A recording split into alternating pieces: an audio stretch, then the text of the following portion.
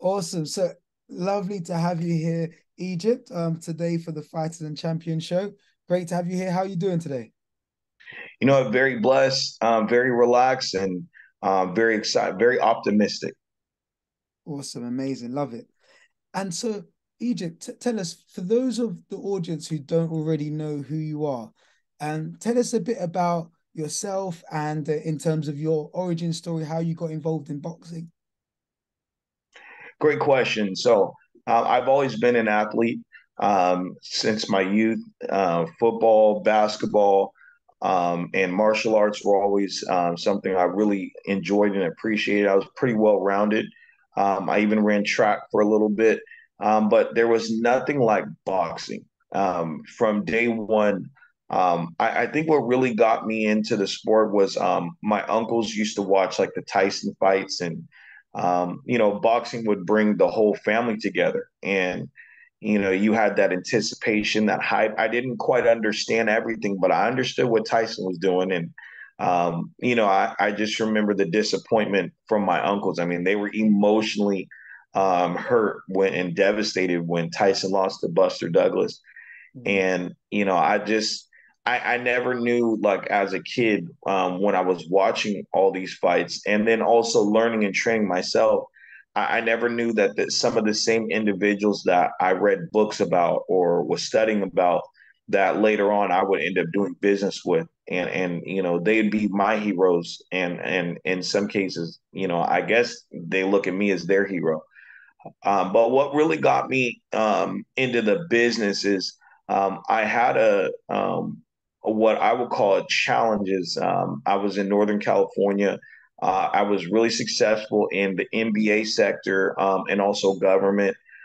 Anything that had to do with the community and government and sports, whether you're a franchise star, and whatever business the team had, I was very involved in. And I come from very savage roots. So the town I come from, very savage place. We don't have theme parks. We don't have a lot of wholesome things to do. I mean, pretty much everybody just fights every day, and plays sports. So I had all the different excuses around me to not be successful and to get involved in all the things in your communities that are toxic or could become a setbacks. Yeah. But I was able to adapt. So I always say I was able to work on both sides of the bridge. So I'd hang out with my friends. They had a lot more money than I did coming up, but I saw wealth, and I saw like what that felt like, being around it. But then I also was on the other side of the bridge, and being able to adapt to both worlds really, gave me an advantage even in boxing. Um, when I got older, as I'm working in business in the community, I had a situation where some individuals actually tried to rob my neighbors, and they ended up shooting and killing him and anyone else who had seen what they did. And so they came for me because I just happened to be outside with a neighbor minding my own business. And a couple days later, they actually tried to kill me, and I wasn't shot at. I was actually hit in both femoral arteries with 45s. And this is where I don't mind saying that, God, I call him the Supreme out of reverence, but, the Supreme and boxing saved my life that day. And they said they measured it, that I ran 400 yards, two flights of stairs. And I don't remember getting up those stairs because I'm bleeding out of both femoral arteries and I was hitting different parts of my body. But I have been running up and down the steps with weights and things as one of my boxing regimens. So that kind of that discipline actually came at the best time possible. And being spiritually grounded came at the best time possible. And one thing people look at is like, oh, you're lucky to survive, but I couldn't walk. So my ACL, MCL, and PCL was all destroyed. And I had to rehabilitate myself. So I didn't actually have any, um, you know, um, medical staff or medical teams that they didn't even have solution, or we never even had a conversation about walking again. They were just pretty much, hey, you're lucky to live. They had me on a bunch of pain pills, heavy pain pills, things of this nature. And so I decided mentally that, as a man, you're built to be a provider, but also I didn't want to spend my life in a wheelchair. So I got in a swimming pool after I had studied a treatment plan that a similar athlete with a similar situation. I mean, I had to really stay disciplined. I decided one night I wasn't going to sleep until I found an alternative, a solution. And so I found it somehow. I still can't tell you how I found a University of Florida treatment plan, and that was something they did in the water. So I called my grandmother up, and I said, hey, I'm gonna have to come use your pool every day. Obviously, do some work for her to make her happy, and I just got to it. I used my mental, the anger, the frustration, all that I channeled into my workouts, and believe it or not, I went from not being able to even stand up to now I'm able to, because I couldn't even straighten my legs because on my MCL, which is kind of like a rubber band in your knee, you can't even straighten your legs. So every night I was sleeping, my legs were cramped up like I was in a kneeling position. Mm. And so I couldn't even rest properly. So being able to actually stretch my legs was the first step. And then from there, I was able to stand up, which was another step. Then I'm not walking, but I'm limping, a limp walk, but I was able to, start walking, and then I started turning from walking to I walked up my friend's stairs just to show them, I wasn't a punk. I wasn't going to stay down. And so I'm walking up their stairs. That was mentally something right there because, some people, they talk about triggers and PTSD. Well, going up and down those stairs was, I could have looked at it as trauma, but I looked at it as results and progress. So I did that, and then I started walking long distances. Meanwhile, I'm training my upper body and training as much as possible. And then I got to where I could jog and then eventually run. And then I remember the first day I was able to play basketball. And I could see I had no explosion, no lift. It was definitely not the same, but the fact that I was doing that, it showed me something. So one thing I decided is, you know, and keep in mind, there was an athlete named Sean Taylor, he was a physical specimen, one of the top NFL players in the world, and he got shot in his femoral artery with a 22, one leg, 122, and died.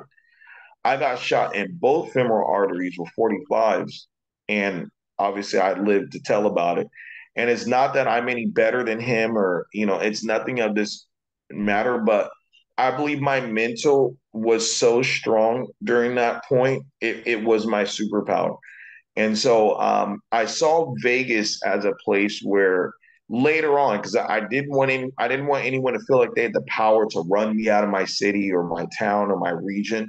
So I Mm. kind of had that pride in me, but I looked at Vegas as an opportunity to not only train, but train with the best athletes in the world. Yeah. And I took that challenge. So when I came to Vegas, I never told anyone what happened to me. I didn't want anyone taking it easy. And I went to the best gyms, the best fighters, and I was kicking ass.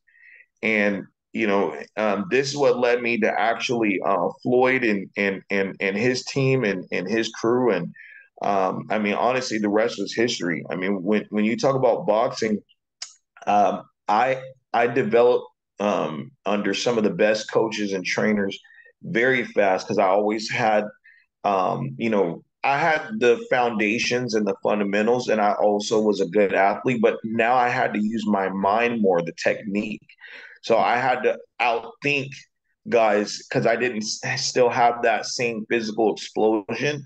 Mm. But, one thing is I had so much purpose and determination whenever I was training, whenever I was coming in. I had that advantage because maybe other guys, like I would catch them slipping every day, because they're not thinking at the focus, and they weren't thinking at their purpose and determination. They weren't able to match that fire I had in me every day.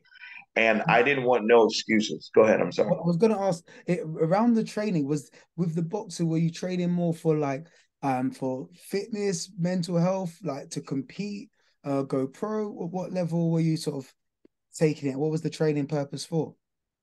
Great question. I actually was training for my mental and for the fitness, and it's just something I decided I wanted to do. But Mm, I was training so well at such a rapid pace that they were already developing me to go pro. I mean, they were giving me the same regiments as their pro fighters, and I was cooking in the gym. And what I had an intersection. I mean, I to this day I still spar with guys. I still get in there and work. I haven't as much recently, but it's something I'll always do. mm, But what separated me is that as I was around these guys and I'm bleeding and sweating with these guys, and I'm in the gym with them daily, and we're at each other's house. Our families are hanging out. We're getting very close. I started to realize that I had all the background that none of them had. mm, I was always one of the best students in the country. I went to school. I went to the university. I mean, I always was very sharp on business, and so I didn't come in wanting to get into the business. It drew me out of circumstance, and different guys started asking me for help, mhm. and they don't want to hear your story. They don't want to listen to what it's going to take. They just want to see you get it done. Yeah. And I started to get things done, whether it was contracts, sponsors, just organizing different opportunities. And and I've always had the advantage where I have a lot of friends outside of boxing. Mhm. I have a lot of associations outside of the sport. So I had a whole market. I had a whole range of people, to connect with and tap into that none of them had. And so that really opened doors to where I started getting so deep on the business that I just naturally I didn't plan on not going pro, just like I hadn't planned on going pro. It was an opportunity I had. I'll never forget, my trainers were setting me up for cards to be on. And normally in the fight world, when you first start, you have to pay to be on these cards. Yeah. No, these trainers were willing to pay out of pocket because they felt I had what they can't teach these fighters, and whether it's charisma, whether it's just being able to work with the business, Mm. and then I have the talent. But I decided I was going to go full time in the business because I decided I didn't want to be the poster. I want to run the show. Love it. That's it. And so speaking about that business side, so what level of client or fighter can come to you? Is it aspiring? Do they have to be like on the US Olympic team, or once they go pro, like, or amateurs? Like what level? And then what would you do? I know you mentioned the part around the contracts and the sponsors. So talk to us a bit more around the advisory role that you do, and maybe some of the people you've worked with in the past. Absolutely. Well, again, great question. I have legends that I've revived their careers as far as getting them back into the business and appearances, and getting them paid again. Mhm. Um, you know, there were guys that were losing their homes, they were losing relationships. The fraternities weren't so happy about having them around anymore. Um, you know, that was part of me reviving even my own career, because I showed them what I can do for them, and these are the heroes for the stars of today. Mm. So I mean, under my belt, I have the best of the best, whether they're legendary or whether they're today's stars.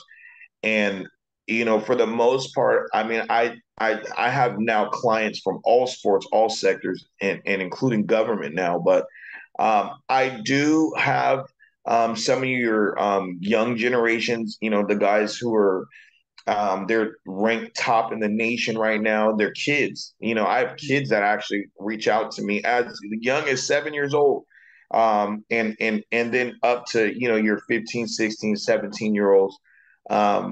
Only because they see the relationships I have. I obviously know what I'm doing at this point, but what I typically try to avoid is there was a time when I was taking on fighters that were on their, trying to build their records and things of this nature. Mhm. Um, as an advisor and working with promoters and sometimes working even as a promoter, it's tough because, I invest, and when I get involved in someone's career, I'm all the way in. Mhm. And what I found early on is that you're gonna sour your business or sour yourself by working with guys who really just they've got to put in that work. And a lot of times you put in the work behind them, they end up making poor decisions or they don't always stay committed to the game plan and they run off with something or somebody else. And Mm. so just out of, where the game is at, I mean, I'm now partnered with the World Boxing Council and I speak with President Suleiman on pretty much a daily basis, as far as mental health, but also we influence the rankings at certain points. um, at this day and time, I have to stay committed and be fair to the champions because their business is much tougher than what people understand. Um, a lot of times you have family members that have never seen this kind of money that are a part of their financial situations, and you have people on their team that are expecting this to work out for everyone. Mhm. And so, you're not just working with the fighter. I work with the family, I work with the teams, I work with associations. And in boxing, you have, I won't speak on all of them, but you have different um, outside organizations that get involved. They have historically been kind of ingrained in the sport, as well as government and royal families and world leaders. So it's a very dicey game, and you want to make sure that you're working with people who understand the high stakes of what we're doing. I love that. And you mentioned slightly on the partner with WBC. Quick side question. Thoughts on Yes. Ngannou making top 10 with WBC? Is in Francis Ngannou now. I believe this week he's been officially in the top 10. You think? You know, I trust Suleiman's judgment on this because what people may not understand is the World Boxing Council has to be committed to safety. It's a council, so it's not. Mauricio has obviously a lot of say so, and he is the president of the council, but it's a council. It's there's different layers. So you have doctors, you have government representatives, etc. So there's not just a one man decision maker behind some of these things. And to be honest, we've seen different athletes go to different sports and actually transition well. I'll Mm. use Brock Lesnar as an example for mixed martial arts for MMA. Yeah. He actually fought one of my good friends, Frank Mir, Mm. for a UFC heavyweight title. He had less than 10 fights, Hmm. and people, they say wrestling's fake or whatever. I mean, the results may not always be real, but the injuries and the physical toll are. So Ngannou's not just someone from the street corner. He's somebody who has been training at the highest levels, and he also his trainer Dewey Cooper, DC Cobra. Mm. Yes, he's been a longtime friend of mine.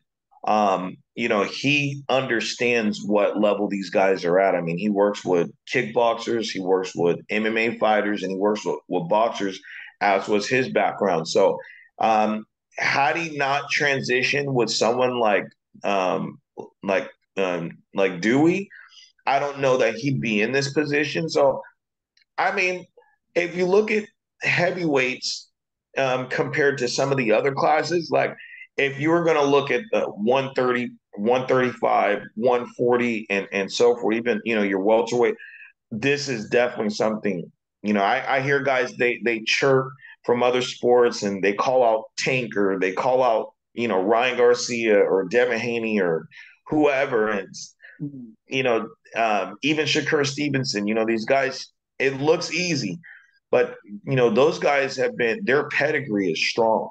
mm, And if you were to try to come from MMA in those divisions, it would be a bad idea. Now, heavyweight, I'm not going to say that there's not heavyweight talent. You have guys with pedigree in the heavyweight division as well, but I'm not sure, if we're being honest, it's as competitive as some of the other divisions. And I mean, let's just face it, Fury is a cream of the crop in the heavyweight division. He clearly showed that. I mean, some people might have thought he won the fight. You know, I of course I see how Fury edged him out, mm. but to knock down, not just any old heavyweight champion or not just any old heavyweight fighter, Fury is a big problem.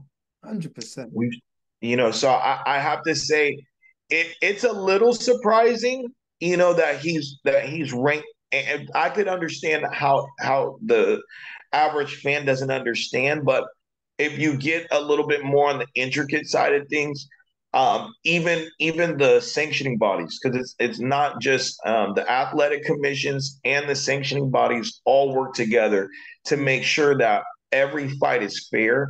mm, You don't see too many tuna cans, taxi cab drivers fighting someone at a championship level. So they understand that physically that could put somebody in harm's way.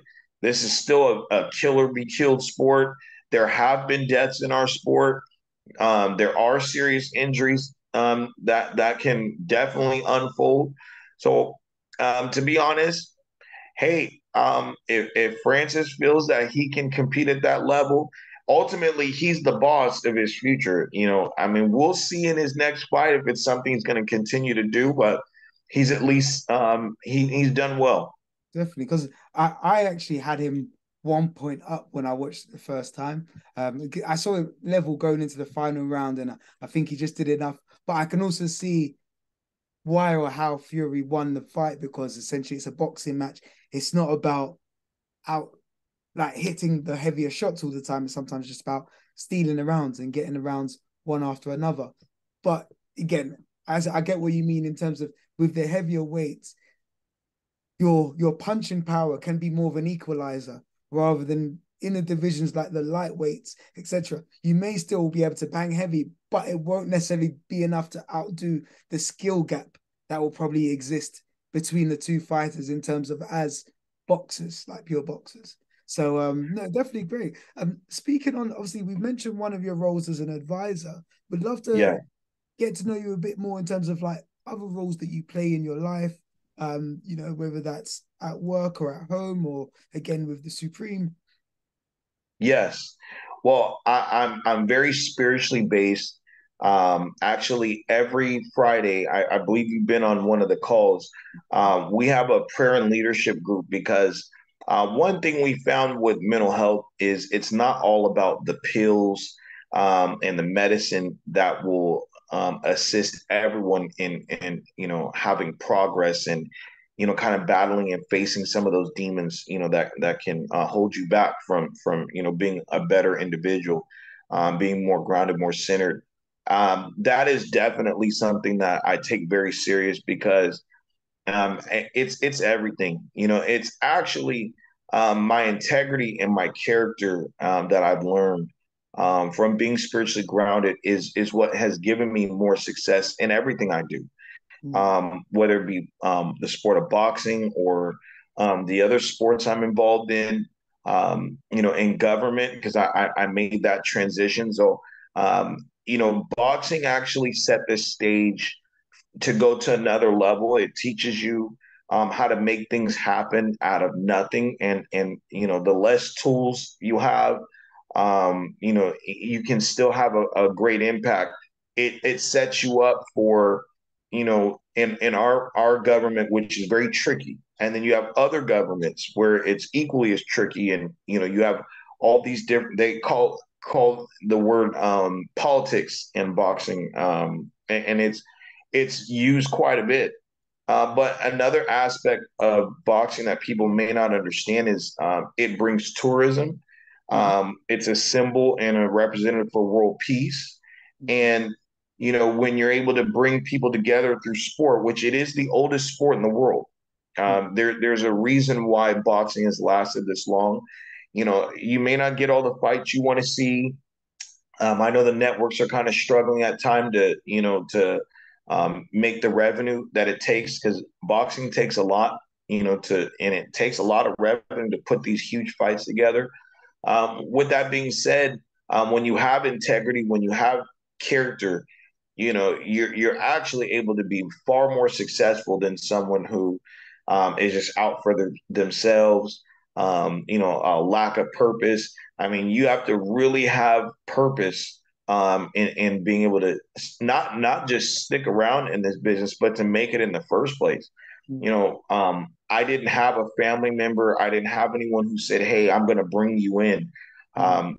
The work that I've done even so far, I mean, I forget about yesterday. I don't need awards and certificates and praise like, yay. I mean, I do what I'm called to do.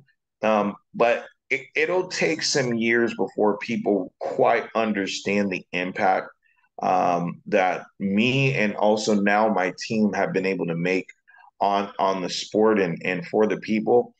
It's a thankless job. So you have to have spiritual grounding. You're dealing with very dangerous people, very dangerous environments that are connected.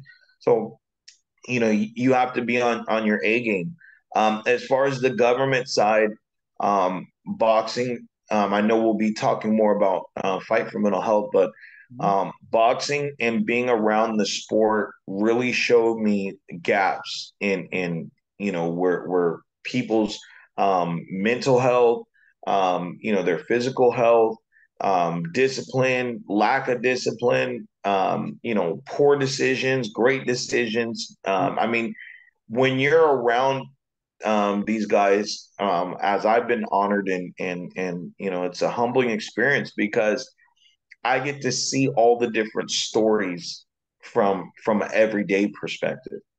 you know, People see them as great fighters, but I see what makes them a great anything, just in being around them and talking to them and just seeing where they apply certain fundamentals and techniques. And it's really motivating when you see how disciplined some of these guys truly are. Everybody's not so disciplined, but when you see like they live it, Yeah. like, it motivates you in every way. So I get a sneak peek at greatness every single day, and that on its own is such a gift because you're able to pass these things down. So when you're talking to someone in government or you're talking to someone in education or a first responder or a veteran or someone who's struggling in school or they're struggling in life, you can apply a lot of these principles. And you have this great book, 12 Principles of Success. I obviously know that it takes a lot of character, and you have to have principles to be successful in anything.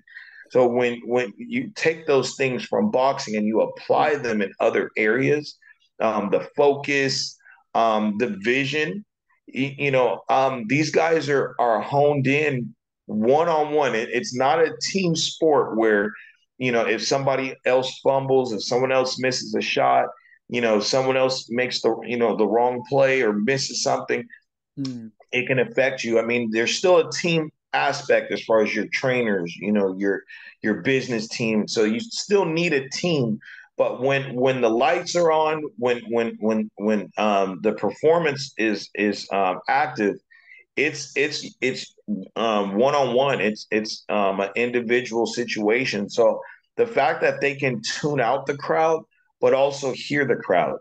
Mm, The fact that they can stay focused on, the person, they can see them breathing heavy.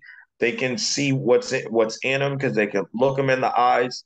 And mm, then you see that, like, when I'm talking to fighters, there's different things that I watch. It's like when people are interacting with them, even I learned this with stars. I would say fighters really showed me even more about other stars because people think, and I'll use Floyd as an example, they think when they're in the room with him, he's not paying attention to everything you're saying or doing. mm, You know, they think that these guys don't hear you when you're saying weird things or when you're trying to talk loud so that you get their attention. They're used to this, and so you're already making a statement to them sometimes without saying anything. They're just watching your body language. They're masters of watching your body language and knowing when to go in for the kill. mm, So I started to notice I have this too. It's like when people are talking, I'm dialed right in. mm, I'm giving them full attention. And sometimes people are, in general, they're all over the place. They're looking here, looking there. They're on their phones. They're not really locked into, what you're saying or your communication. So they miss a lot of things. And so, having that supervision, having that super focus, being disciplined, and then not needing praise. These guys will stay in shape, men and women will mm. stay in shape, whether they have a fight coming up, whether the contract's been signed, whether they have a bout agreement.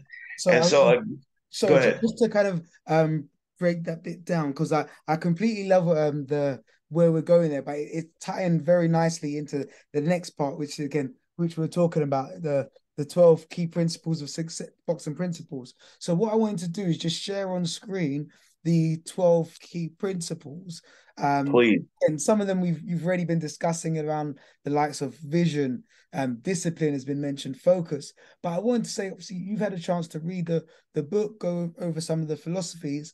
It'd be great to hear, your thoughts around these 12 key principles and which ones, which two or three perhaps stand out for yourself and was led towards your success in and out of the ring. Absolutely. Um, I mean, faith, vision, teamwork, focus, hard work and dedication, your discipline, the will to win, resilience, confidence, respect, humility, and legacy. I don't I don't believe that you can be successful all the way with anything, whether it's boxing or life, without having each of these principles. They all have their own strength, and it's a superpower. I mean, humility, is one that sticks out to me because a lot of times people look at that as, oh, I'm being weak or I'm being submissive, but actually when you're humble you realize that you always have work to do. You can always get better, and so having that humility says, you know what, I don't know it all.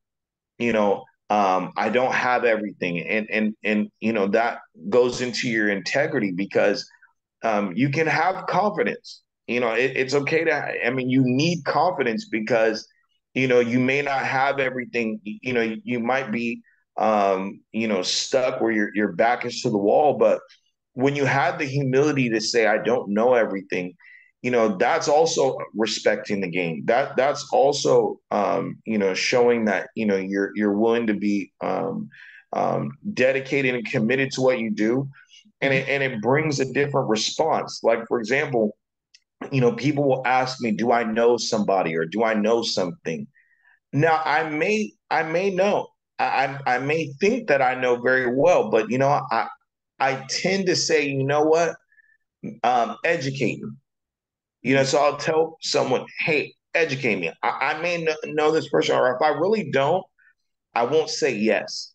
mm, I can say, oh, I know of this person or I've met that person before, but I don't know them on the same level. Or, just that honesty, or if someone says, do you have the answer to something? Or do you have this done? When you answer honestly, you can see the relief. mm, And now they're able to come and help you. I mean, I have tough conversations every day. We're in the results business.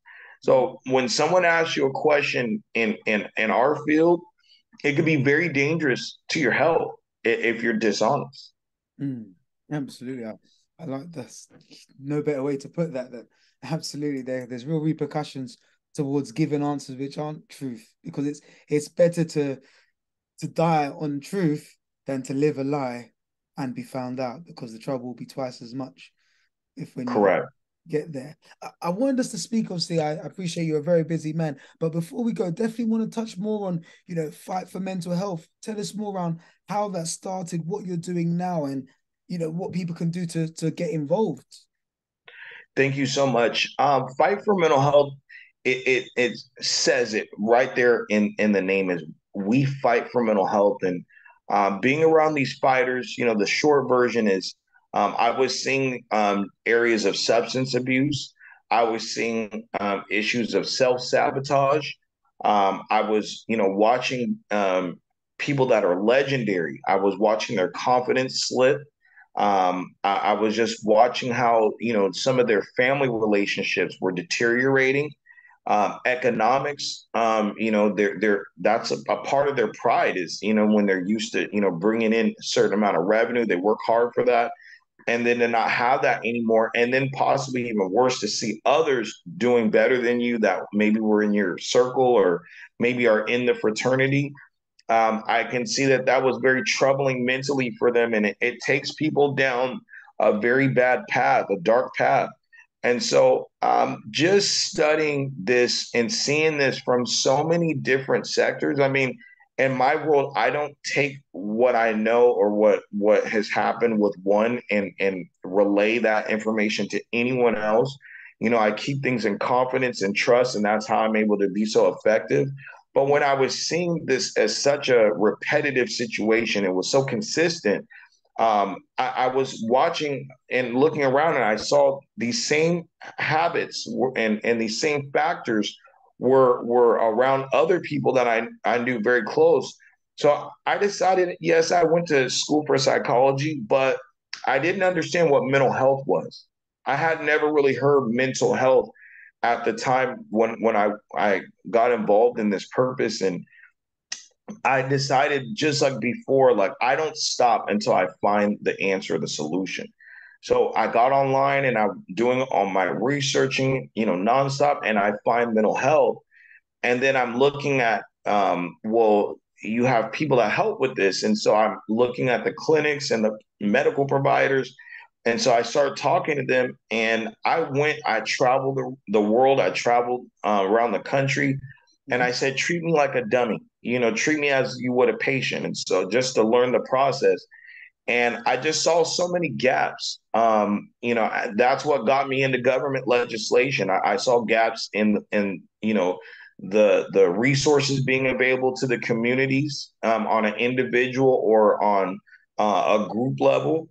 I saw that the providers are, in a sense, compromised because if they don't have quote unquote sick people or they don't have patients, well, then they don't have any revenue. So they didn't really have a lot of incentive in getting people to a higher level where they're able to cope better, Mm. they're making better progress.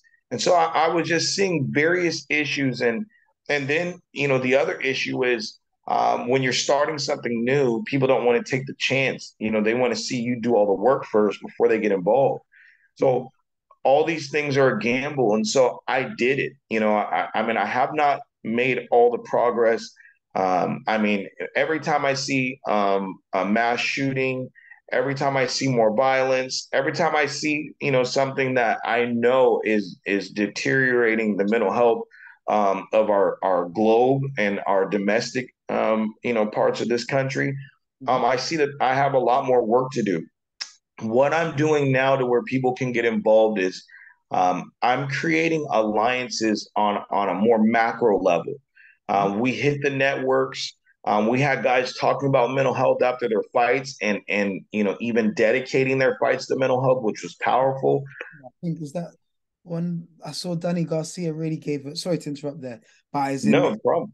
his speech was really moving afterwards when he spoke about the challenges, broke down the ring after his post fight. You could really see the battles that he's been facing behind closed door, but being having the fight scene to be able to express that and to raise awareness for other, men or women who could be struggling. But yeah, continue. Sorry, so just No problem. I mean, Danny Garcia is one of them. You had Tyson Fury, Ryan Garcia, but I mean, Antonio Tarver started with me from the very beginning. I mean, I've had even President Trump get involved, and so many different icons have been, able to unite, and that's what we did with Fight for Mental Health. Is we united individuals who actually were competitive to a point where they couldn't even communicate with each other, and they saw each other as rivals. People that necessarily didn't want to deal with people or had issues in the past. We've been able to unite so many people, and honestly, you don't hear people don't see the work because our media is not a good thing for Fight for Mental Health, because they get their clicks and they get their clickbait out of causing issues and causing problems. So there's been times when I've had to confront them about their behavior and really let them know, because they would definitely at times not do interviews when they're talking about mental health. You can see guys like Ellie Seckback and I hate to name people's, but Fight Hype and Fight Hub. I mean, they legitimately told me that they don't monetize off of fixing such a major issue, and they didn't want to see this go to a better higher dimension. And so the only time is when they see that maybe these guys spoke out, or they could get a few extra clicks, then they want to start conveniently talking about it, but in their own way, to where they're not informed, they're not educated. They wouldn't even take the time to even hear what was going on. And so we took it to another dimension. I mean, I work with the best media in the country. So if the fight media didn't, come along, this was no problem to me. We still got it done.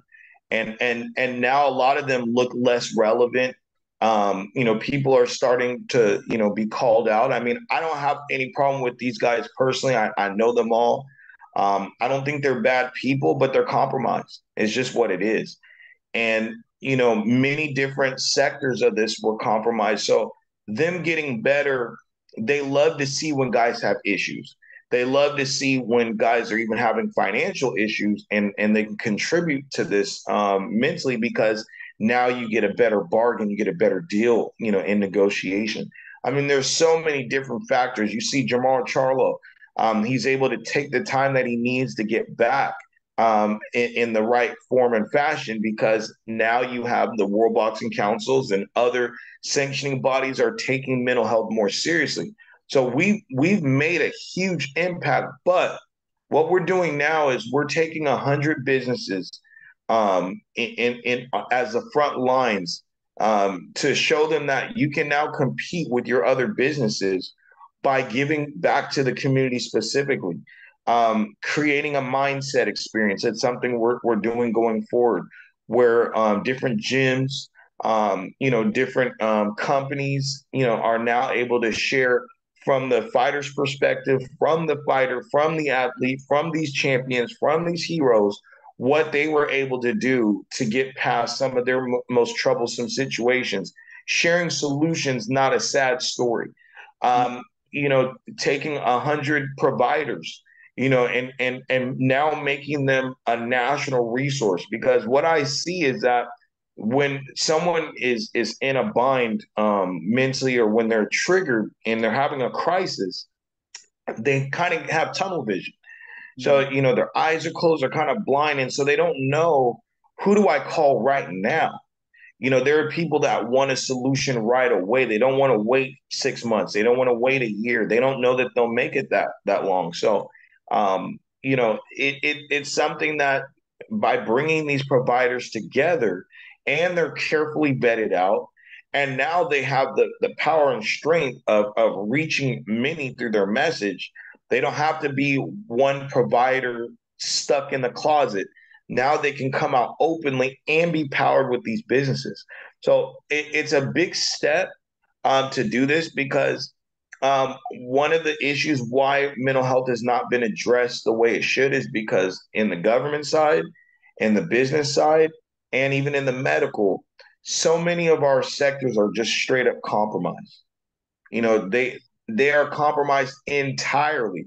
You either have individuals or you have entities that they don't seek to gain from mental health, going to a better place. mm, Your alcohol companies, your cigarette companies, and there's others. They don't gain financially from people making better decisions, from people being less impulsive and thinking through these different crises and etc. So there's much more to this in public interest, foreign interest. I mean, you have all these different interests, business interests, personal interests. These things get in the way of progress.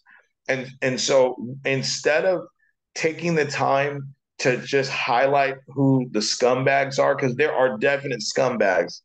And in the spiritual side of things, they are now being sent more towards a dark path on their own, mhm, and we're bringing more of these individuals to the light.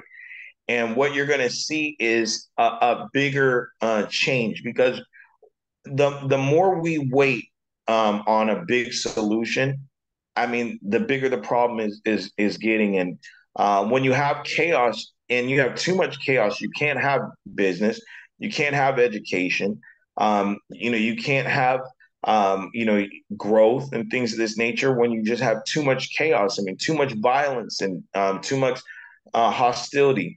So by solving these issues, business gets better, our society gets better. We get healthier. You'll have a better life for all. So mm, it's not about being invested in what I want to do personally or what I care about. It's mhm. about being invested in what helps the world. I love that you mentioned that. There's because one thing that incredible that WBC are doing more to support the mental health as well. I wanted to mention in the UK, England Boxing, which is like the leading amateur boxing association, and they've Hmm. recently introduced a course called a Mind course. So it's a course based around mental health and boxing, which is incredible. I'll be doing that one later on this year. And then also a friend of mine, former professional kickboxer, he started a business which is called Trybox, and it ties some of the interest of how boxing or combat sports and the benefits and how it can help around your mental health and sharing some mental health strategies. So perhaps I believe there could be some uh, definitely some collaboration or good connection there in terms of working on separate parts, different sides of the Atlantic, but with the same mission and goal to empower others to improve their mental health so they can live healthier lives. And again, Egypt, brother, it's been such a pleasure today. And I've taken so Absolutely. much knowledge, as you probably guessed. I've been taking notes as we've been speaking. Yes. So always just taking on the gems. Once again, so very grateful for your time. Lastly, for those who want to follow you and you follow your journey, one, where's a good place for them to follow you? And then lastly, what's like your final message to the world that you want to make sure that people have taken on board? Absolutely. Thank you for having me today. Very honored. This is a great platform, and I'll send others your way because I thoroughly enjoyed our conversation. And again, thank you for having me. Where they can follow me is at official Egypt X, Egypt like the country, X like Xavier. And then we also have our website, fightformentalhealth.com. But most importantly, you can also follow us on Instagram at official Fight for Mental Health. And it's like the number four.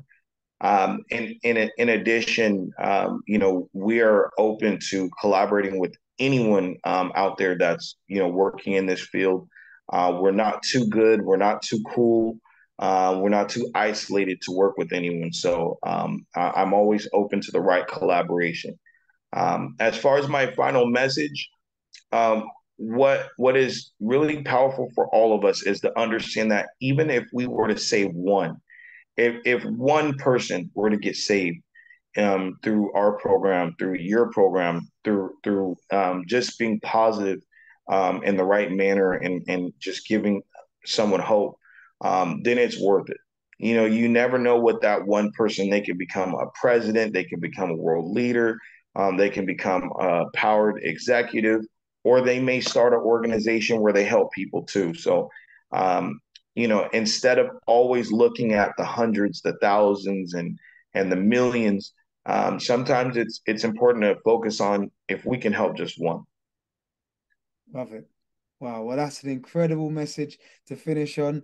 Um, Thanks again for your time. I'm sure I'll be coming over to the States shortly next year. So we'd love to collab, meet in person. And again, if ever you're in the UK, London, by absolutely definitely need to connect. More than happy to help and yeah, put you in touch. I look forward to it. Thank you so much for having me today, Karen. Pleasure. Thanks, Egypt.